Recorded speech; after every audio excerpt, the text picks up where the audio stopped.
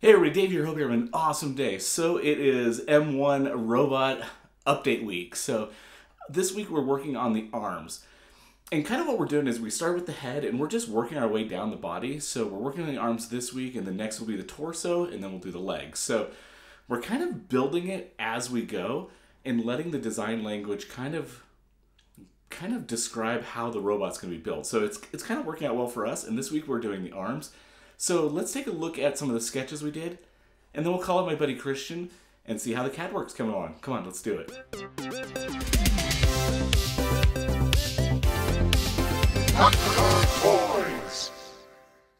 So this is a really fun part of just putting pencil to paper and looking at different designs.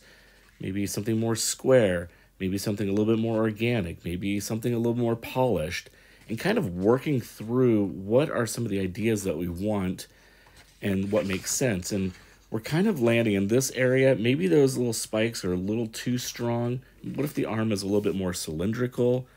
And so we're thinking about if this robot was on a manufacturing floor and it's just kind of a worker bot. And this is kind of cool. And what I'm really enjoying is just like the angle of the head and how it cuts down and across. And we're trying to just build those chamfers in. So I think this is great. Let's hop over to Christian and see how the CAD work's coming along. Hey man, how's it going? Hey, dude, it's going good. Good to hear Hey, from I you. was I was just talking to the audience and just showing them the sketches that we were doing, and I know that you've been working on the CAD work, so I thought it'd be cool to show everybody the CAD work and kind of talk about it. So, Oh, yeah. Yeah, let me pull it up here. Can you see my screen okay? yep, it's showing up. Oh, that's looking so good, man. Oh, yeah. It's an arm. We're getting there, making some progress. There was some challenges, and I'll actually share a bit of that with you. When it comes to arms and working on proportions, we don't have a body to reference yet. So actually, throughout this process, I had a cool little idea, a little trick to import the K2SO model, and the sheet was awesome. It's got a human reference for scale and the robot for scale because we want these to be a little bit bigger and more sizable in this world we're creating, and really to get this opportunity to build all these proportions in tandem with something that's already out there. And then on top of that, there's human proportions we can reference that I was using. More importantly, the sketches that we initially did, we can import them as an underlay, and you can barely even see the sketch because of how exact things were turning out. That's awesome. Um, yeah, but it allows us to trace over, see what's working, and then maybe what's not working to do some edits on this. Oh, that's looking great. I'm loving that. You got a little elbow joint going there?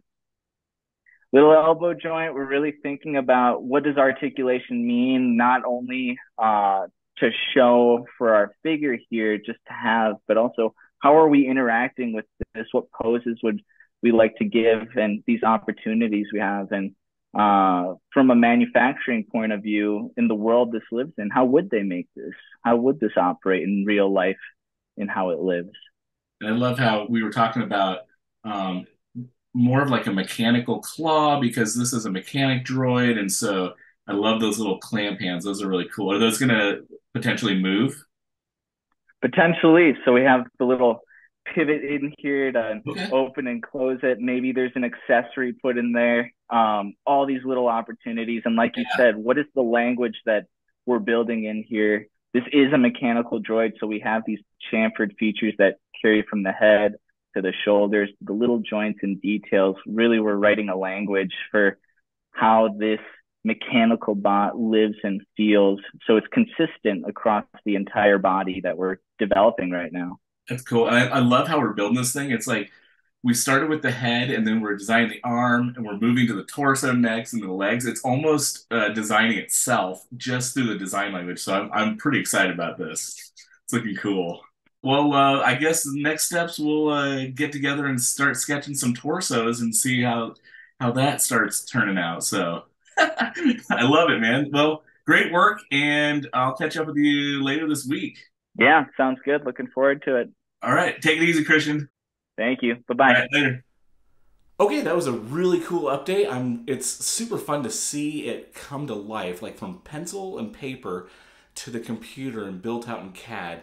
And I'm just really excited to see how the design language is kind of all tying in. So it'll be fun to see how the chest and the legs all come together. And we're going to be 3D printing that arm a little bit later this week.